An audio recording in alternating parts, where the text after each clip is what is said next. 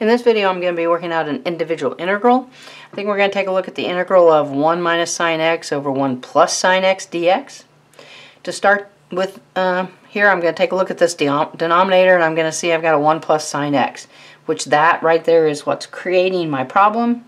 So what I want to try to do is I want to try to manipulate this in such a way that I can get this down to a single entity, not something that is being added or subtracted. Alright, so for that reason, then I'm going to choose to multiply by the conjugate of the bottom right there. Then that's going to give me the difference of two squares, which is going to be a 1 minus sine squared x, which then I'm going to be able to use the Pythagorean theorem to do a substitution there. So 1 minus sine x over 1 plus sine x. And then let's go ahead and show that multiplication there. I'm going to have multiplying by the conjugate 1 minus sine x over 1 minus sine x.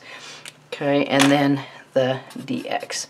Okay, so simplifying this out here, then I'm going to have the integral. On the top, I'm just going to leave it as 1 minus sine x quantity squared. On the bottom, I know that's the difference of two squares, so square the first one, subtract, square the second quantity, and then dx.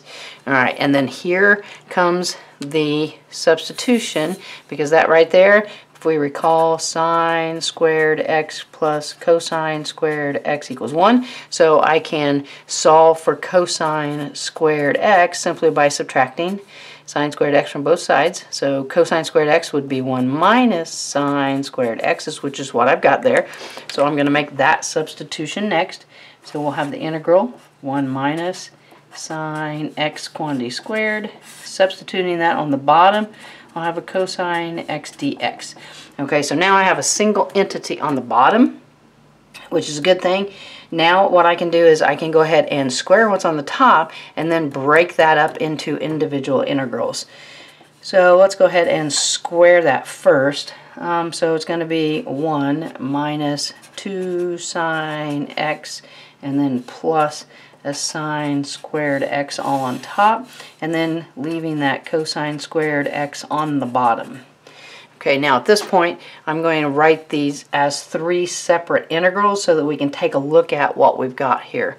Let's come down here because I don't think I'm going to have enough room. Let's go integral of, I'm going to do 1 over cosine squared x dx. Alright, and then minus the integral.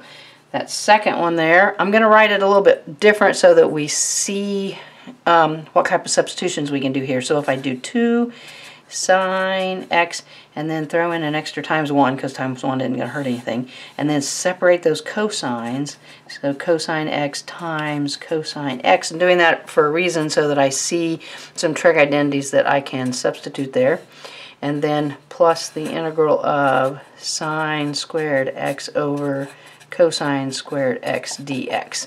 Okay, now taking a look at what we've got here, 1 over cosine squared, well, that's a secant squared x. Alright, using this sine over cosine, that's going to be a tangent. And 1 over cosine, that's going to give me a secant x. And then sine squared over cosine squared, that's going to give me a tangent squared x. Okay, so utilizing those different trig identities so that we can now simplify this down, hopefully into something that's going to be a lot easier to integrate here. We'll have the integral of secant squared x dx minus, let's go ahead and pull that 2 out, and then let's write that as secant tangent x dx, and then the integral of tangent squared x dx. Alright, now these first two are going to integrate very, very simply. Alright, and then looks like we're going to need another Pythagorean identity for this one as well. Okay, so let's see, integrating secant squared x, that one's one you should have memorized. That's a tangent x. And then minus 2, here again, integrating secant tangent, another one that ought to be memorized. That's just going to be a secant x.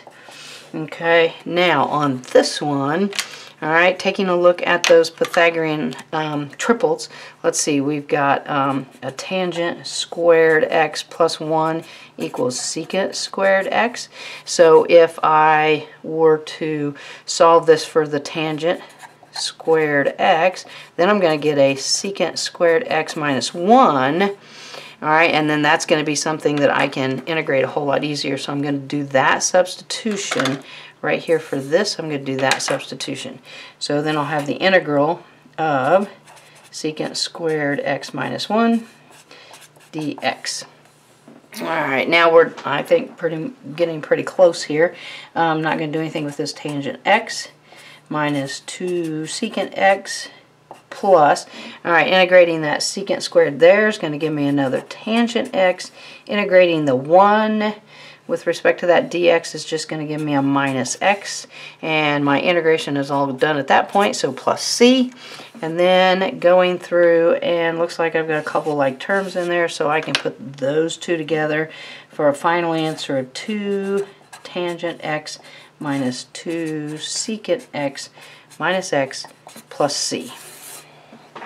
Okay, so after you get enough substitutions in there, after you get that first trick of trying to get rid of that sum in the bottom by multiplying by the conjugate, doing some couple replacements there with your Pythagorean identities, and doing lots of substitutions there with your various trig identities, overall it's really not that bad of an integral. Definitely. Thanks for watching. If the videos are helping you, don't forget to share with your friends so that they can benefit as well. And also, please subscribe to the channel. Thanks.